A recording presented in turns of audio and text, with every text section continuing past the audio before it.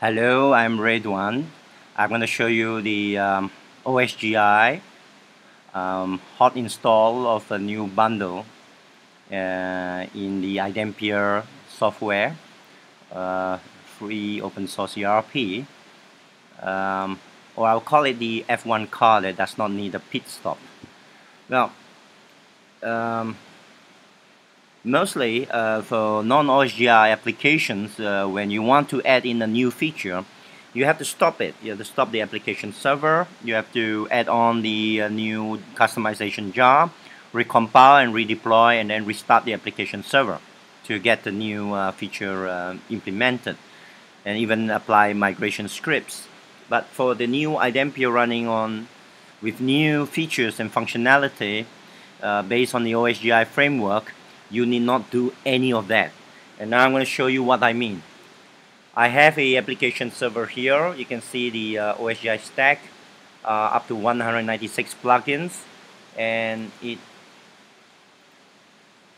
is running on a browser, and you can see that it does not have something which is from here, a remote site, which is a post integration module which I want to install. And I got the installer script here. Okay, here is the installer script, and before I run it, before I'm going to run the script, I'm going to show you that my application does not have this point of sale feature here. It's missing, and under the plugins too, you can see that it's not there. So I'm going to run it now. I'm going to run this, alright? And once it's run, I'm going to show that we will get it introduced into this stack without closing it or shutting down the application server. So the server is always live. And now it's been installed. It takes a while. It's fetching from the remote site here. You can see I highlighted it here. And yeah, it's completed. And if you get back here, you see it's just been done. And if I were to get back to the features, yeah, here it is. The feature is there. So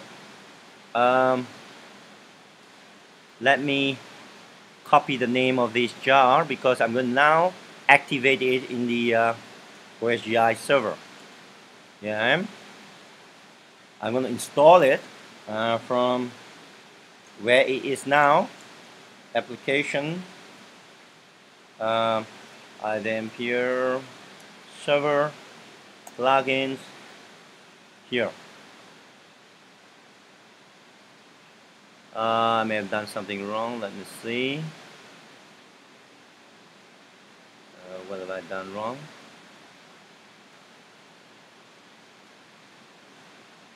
Install. Let me do it SS.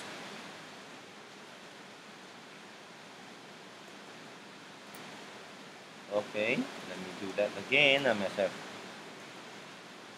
done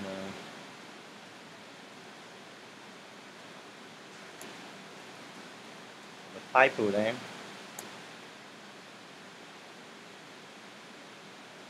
Okay, so I must have got the typo earlier. I'm not sure what it is, but I've got it there. It's easy, it's quite robust.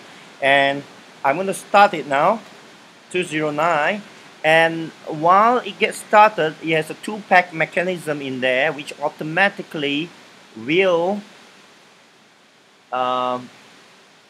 introduce a metadata change to the menu. You see the menu does not have this metadata model, and it has been introduced. I assure you. So what I'm going to do is I'll just get it what I call role access update to this client, and now I log back in.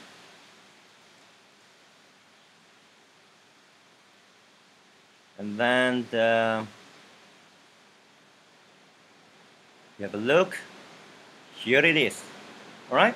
The metadata is in, and it can function. It will talk to the bundle. And let me export out something.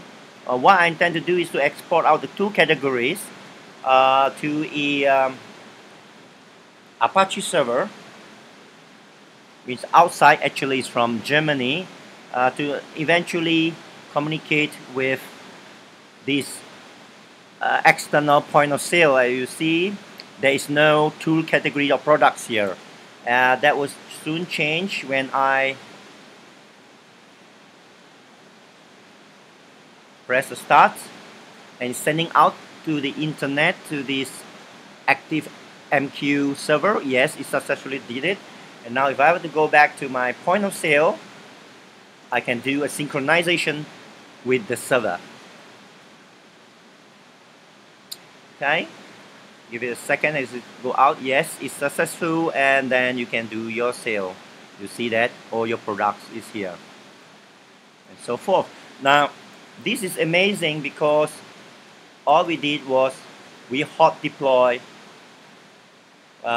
something while the server was running, and as you can see previously there was no module here and was very quickly deployed. So this is very fast.